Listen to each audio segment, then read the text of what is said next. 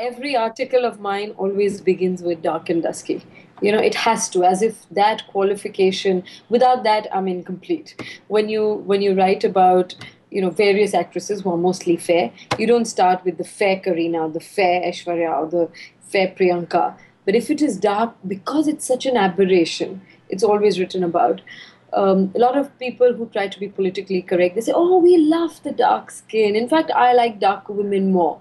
I'm like, you don't have to like them more. You either like somebody or you don't like. You don't like them or not like them because of their nose or their teeth or their color of the skin or their hair. These are wrong reasons to like someone in any case. When because I do mostly films that are with real characters, real women, who are many of them who are dark, so it's fine. But when I do, and let's say an upper middle class character, a class that I come from, often the directors would come and tell you, listen, this is a slightly upper class character. Do you mind making it a little bit fair? I hope you don't mind.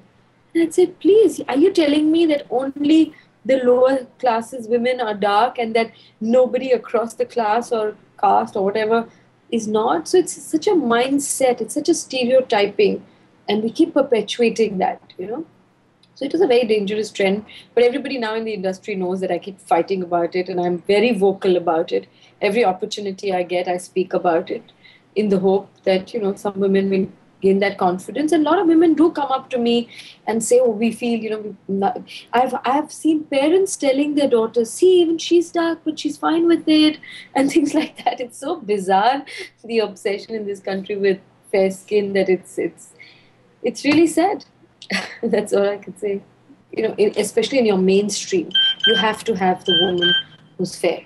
So as it is, but thankfully I don't like to do too many mainstream films unless it is a mainstream structure, but the film and the subject is really strong, which very seldom happens.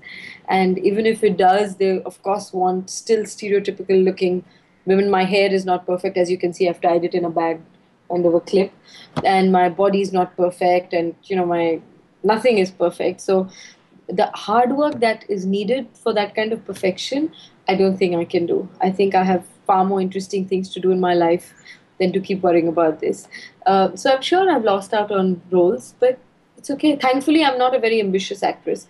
It's not like I want to be the best actor in this world or country or whatever. So I'm quite relaxed about it. If interesting and good roles and good films and good stories come to me, and thankfully they do, I choose from that. And sometimes they don't, and that's fine. I have other things to do that keep me happily busy.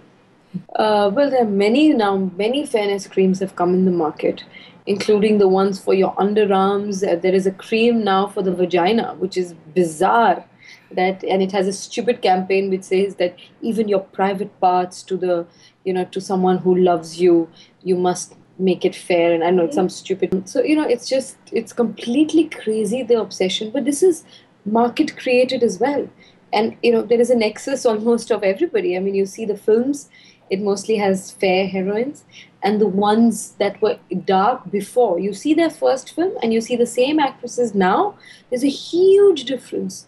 They would write dark and dusky, and now they still write dusky, but they're not dusky anymore. They've all become like completely white. So it's really sad. You see hoardings, you see advertisements. I remember a friend of mine who's also dark. She picked up a magazine, and she said, all beauty magazines are here to make you feel ugly, because they're always telling you that you are not good enough. You could do this, you could do that. And I think this is really a marketing thing which is harming a lot of people, because what they're losing is their own self-esteem, their confidence. And for something that they're just born with, I mean, how ridiculous is it? Even though they understand it intellectually, I think the pressure around is so much that you start feeling small and you want to do something about it. It's just something that has become an area of interest, of passion to some extent, because of what it is doing to millions of girls and boys, and especially young girls who feel very pressured, whether it's in their workplace, whether it's in their family, they're constantly being told that if you're dark, you won't get married, nobody will look at you, you won't get a good job. So I think that this obsession that Indians and I think South Asians, a lot of developing countries have, but I think it's always like in the Western world, people want to get tanned. In here, they want to, become fair. So it's that wanting what you don't have kind of a syndrome. So it's something that over the years has just become something that I take up as a cause because I see so many women suffer unnecessarily. I was very fortunate that my parents didn't give me that complex at all. They were that way far more self assured.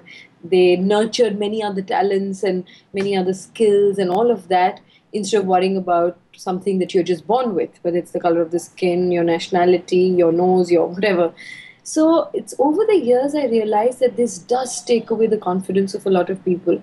So when somebody emailed me saying we are doing this campaign and we'd like to use sort of your photograph and a quote from you and all of that, and I said sure. I mean, if it helps people feel that there are others who are dark and are not all the time thinking about it, or are not obsessed with it, or don't feel low about it, or are not complexed about it, then it's great if it inspires somebody. Good.